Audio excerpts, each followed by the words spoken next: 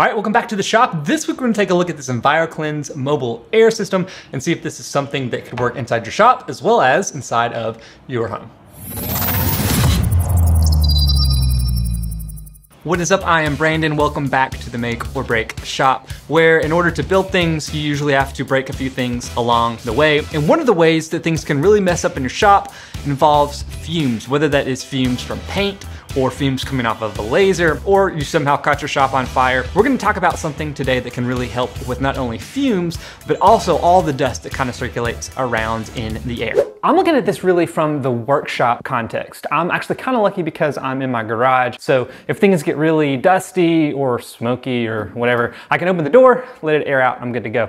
But for a lot of you, you're probably in a closed off room, and having some type of air purification is a pretty big deal. So you've probably seen some of these units where they're actually attached to the ceiling, keeps the particles out of the air. Even if you do have a dust collector, which I have right over there, they help get the fine dust out of the place. So if you've been around for these reviews before, we're gonna first give you the TLDR, what are my overall thoughts and how I'm using this. The next we'll get into kind of what all the features are, and then we'll get into our actual own test and some of my own use cases.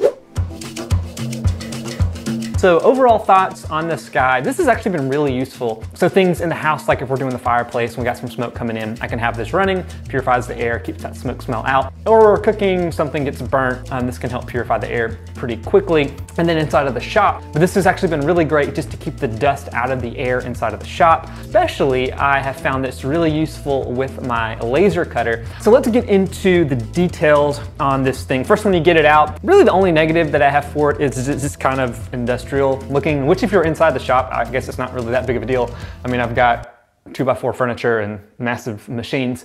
But if this is inside your house, it's not the prettiest looking of things. There's some other ones out there that have a better, I guess, industrial design, but this thing is super functional. It's actually the units that people have in hospitals and mobile units that cleaning companies use. So this is like industrial grade for real. But outside of the looks, it's metal, it's not going anywhere. It's really simple too. So this just lifts right out.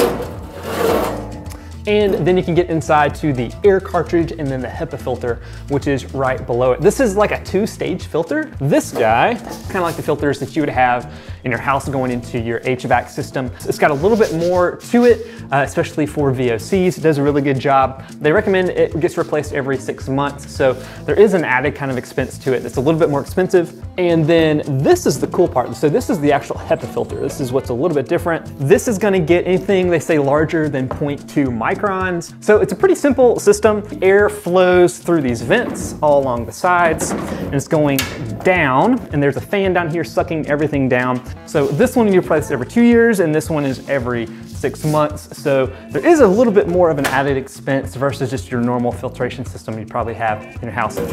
And then there's just a simple knob to turn it on and off. When it's running, the air is coming through these vents on the sides as well as on the back. It gets sucked through this process, and then it gets vented out the bottom or front, and then it shoots up. And then depending on the size of the room, they say that the air is gonna get exchanged if this thing is set to high about 3 to 5 times per hour, which is pretty crazy that it'll filter through all the air that quickly.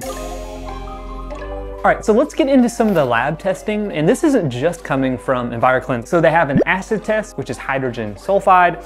They have a nitrogen compound test, which is ammonia. And then they have a formaldehyde test, or like the common indoor air pollutants. So really within an hour and a half for a normal sized room, it's going to take out a lot of those pollutants out of your air, whether inside your house or inside of your shop.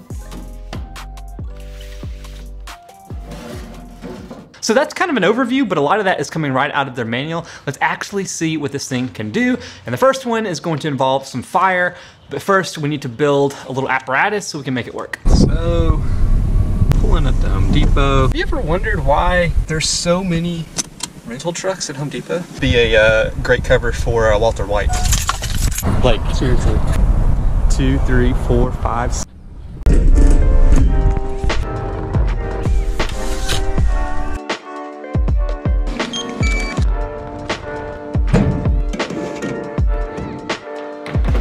What we're gonna do is build a box around it so that we can put some smoke inside to kind of see how it filters out the air. We're gonna make this real cheap. We've got some clear acrylic, well, it'll be clear once you take the plastic. And then we're going to add some wood around it just to build the box. So let's build it.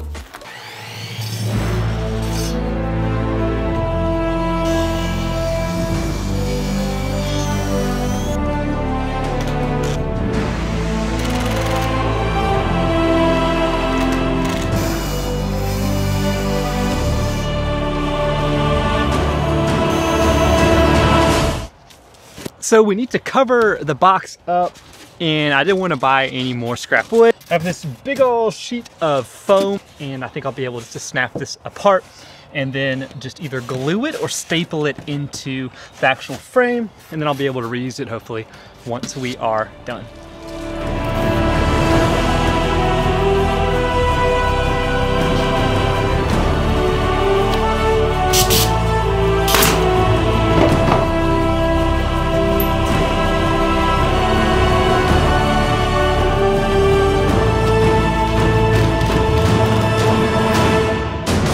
Now we want to actually put some smoke into this and see how it circulates and compare it in time. So we need to get something that can actually make smoke.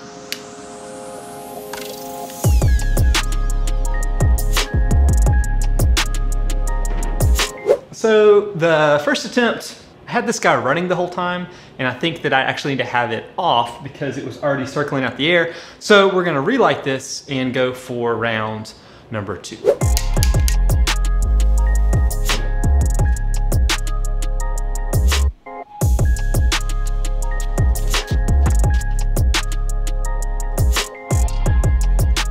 So now that we've got a ton of smoke inside, I wound up doing a couple sparklers. I had to seal off the top real quick because the air was getting out. I've got a hole in the back. I'm gonna open that up, turn this thing on, and we're gonna see how fast this actually cycles out all of the air.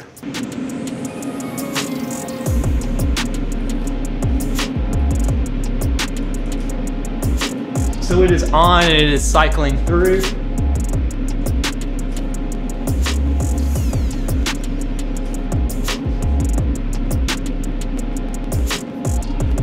So it did not take this thing long at all. I'll actually put a timestamp right down below, you can see, to where the air got pretty much filtered out. I mean, it only took about a minute or so, which is pretty crazy. So that test actually went surprisingly well. So I've taken the box off and we're gonna clean off the acrylic, and we got this cleaned up. Because next I wanna actually test out dust particles, specifically dust you would get from sanding, to see how quickly it can take that out from the air. So what I'm thinking for this is I'm going to grab my sander. It's got a ton of sawdust in it right now. And what we're gonna do, there's a little hole in the back of this. I'm gonna put this back on top, pour some dust in, and then hit it with the compressed air to kind of circulate it up. And then we'll see how fast it's able to circulate this out. And now this is clean for the most part.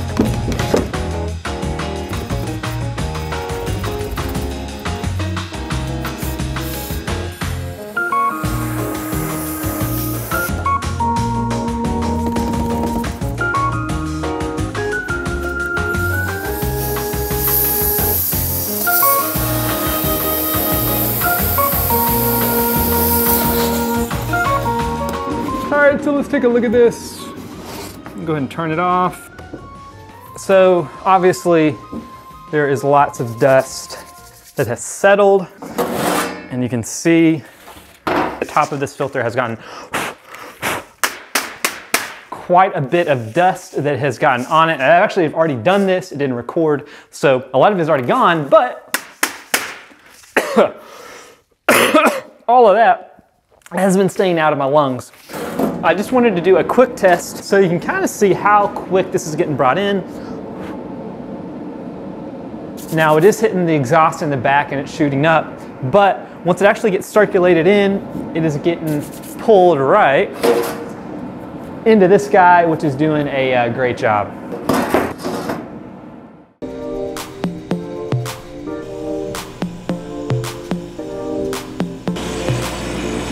See how well this guy does, and it's really loud in here. So I've been running the laser for a little while now. This thing has been going on low, and it's actually doing a pretty good job keeping the smoke down especially, but also the smell. I'm just doing it off of wood. But if you are using a laser cutter, you probably still will get some fumes around the shop. So this has done a pretty good job of keeping all that stuff down. So this has been a nice addition to the shop and surprisingly has been a big help inside of the house, getting rid of mistakes when I cook as well as when I start a fire. But it's been great to help keep the dust down when I don't have this big, massive garage door open. So here at the Make or Break shop, we don't just do reviews of tools, we actually use them to make some pretty cool things. You can check out some projects right here and right here. And until the next time, go make or break something in your shop. See you guys.